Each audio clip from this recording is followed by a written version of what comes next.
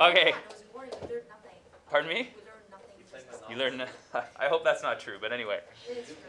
So today we're just this is where we're headed, right? Is we want to review a little bit about natural logs because that kind of tends to slip our mind.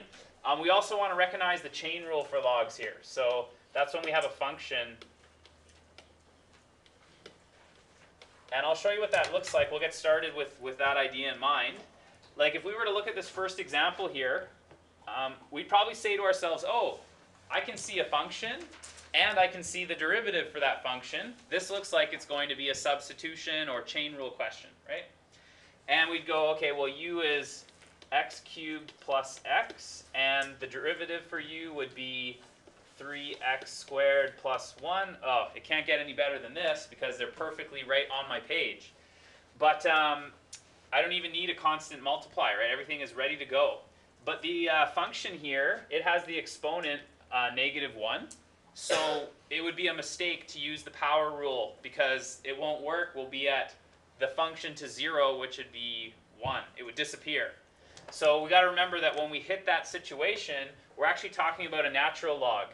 So what we would do is we would do the natural log of the function here, and our antiderivative would become natural log of x cubed plus x and a constant. If you were to take this derivative, you would end up back where we started. Question? Does the absolute value matter? The absolute value does matter because we can't log a negative, so it is in there on purpose. Yes? If you forgot it on the quiz, I'm probably going to be fairly lenient about that, but know that this is the correct answer with absolute value brackets.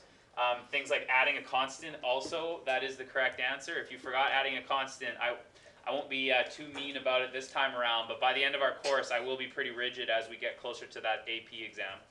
Yes? So every natural log is going to be an absolute value. So Sometimes we don't need it. Like for example, if you had like natural log x squared, we could chuck that. If you had natural log of 2 to the x, there's no negative numbers that come out of those things. So sometimes we just throw the absolute value brackets out. But most of the time it would be there. So again, if we look at the next example, you see the same situation, the function and the derivative, and it's going to appear like a fraction because the function is to the -1. So my substitution, I probably would have made this tan x. My derivative would be secant squared x. And that means since it fits into the pattern, I'm going to be taking the natural log of that function. So the natural log for the tangent of x, that's going to have the derivative. If we take this derivative, I'm going to end up back where I started. So if we keep finding the pattern this way, we can do things pretty quickly. For example, in the next one, you'd probably say to yourself, okay, this looks like a good choice for the function. It would have a derivative of 2x plus 2. So what am I missing? I'm missing a 2, which means I need a half in front. So in this case, the multiplier I would have in front is a half. So here's my function. My multiplier is a half. So the antiderivative is going to be the natural log x squared plus 2x plus a constant. All right, so I'll give you a minute. Try the next one and see if you can do that, and then we'll recap it together. Okay, so let's see here. 3x plus 2. So what I'm missing is the 3, so I'll put in the 3 here, which means I need a 1/3 out front. So the multiplier will be 1/3, and 3x plus 2 is the function. So that would be my antiderivative for this example we just worked on. Okay. So for the next 3, we're not going to work through this table step by step. See if you can recognize the pattern. And again, you may need more steps, you may need less, but see what kind of shortcuts you might be able to take from this for those next 3 there. Okay, so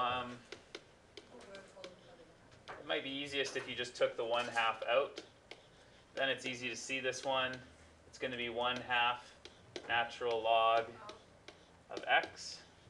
You could go about it other ways, but I think that's maybe the faster one.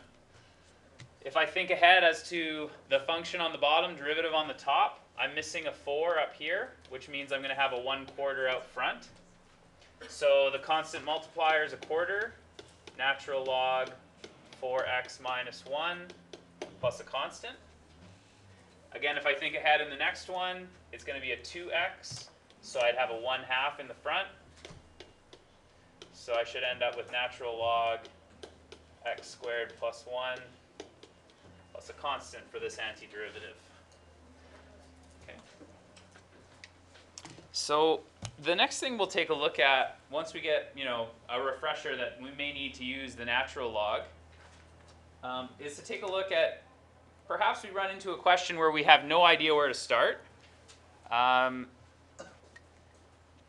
So what will we do in the situation when we don't know where to begin? If you have these two polynomials, long division is one thing you could do with them. So I'm going to review the long division, and then I'll show you, it's possible to do this question without it, but let's get a fresh slide just so I can jog your memory about how long division works. So this would be the statement that I'd have written out, and I'd have x squared plus x plus 1. And we line up the first two significant terms. That's going to be 1. So that means I'm going to have x squared plus no x's plus 1. And what I'm left with after I subtract is going to be a x minus no x's is just an x.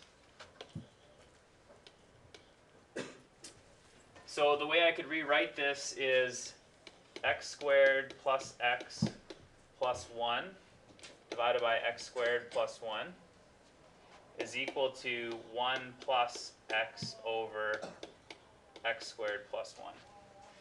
Okay. There are some questions in the homework that will require you to do a long division first.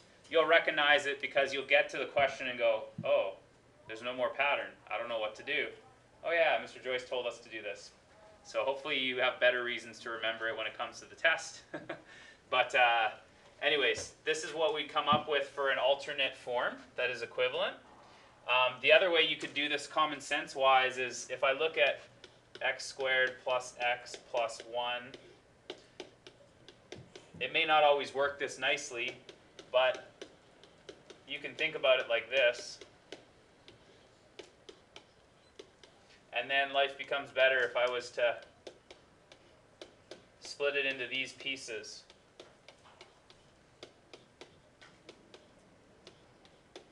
So we end up with the same thing, it's just that we didn't have to do long division to get there. Okay, so this is the integral that I'm going to use. Now I can see this has the natural log pattern, and that's almost my favorite integral. Not quite, but it's not too bad to work with. So I'm going to switch this. This is the integral of 1 plus x over x squared plus 1. So that's the integral of dx plus the integral of x over x squared plus 1. And if I think ahead, there would need to be a 2 here, so I'm going to put a half in front. That means now I can start integrating. This will be just x, and the piece here is going to be a natural log.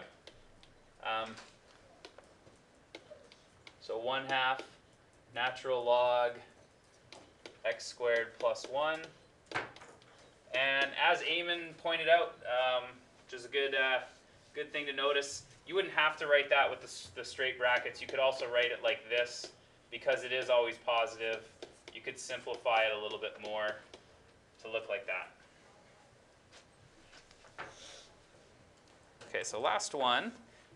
This is just to give you an idea that sometimes you may run into a couple of our techniques. Like for example, to start this question, you probably wouldn't be thinking about doing natural logs, but you'd probably be thinking about substitution. So why don't we try that then? The substitution that we'd probably be inclined to make would look like this. So I can rewrite my integral now using all those pieces. I'd have the integral of 2 u minus 1 And on the bottom, I would have u squared du. So let's see what pieces I have here now.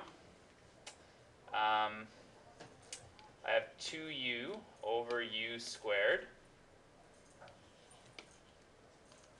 minus the integral of 2 over u squared. So one of them I can use power rule. The other one, you could simplify it and you could use, you're going to need a log regardless. But at this point, you'll probably recognize, here's my derivative, here's my function. So we can just leave it the way it is. There's no need to simplify it. We could go right from that step to the natural log of u squared. So Joyce, where did the 1 go? I had to distribute, that's a good question. I had to distribute it. I'm running out of room, so I tried to skip that step. So at 2u, then minus 2. So the it'll be natural log of u squared for this first piece here. And then I'm going to take away from it. Well, this will be 2 times u to the negative 1 over negative 1.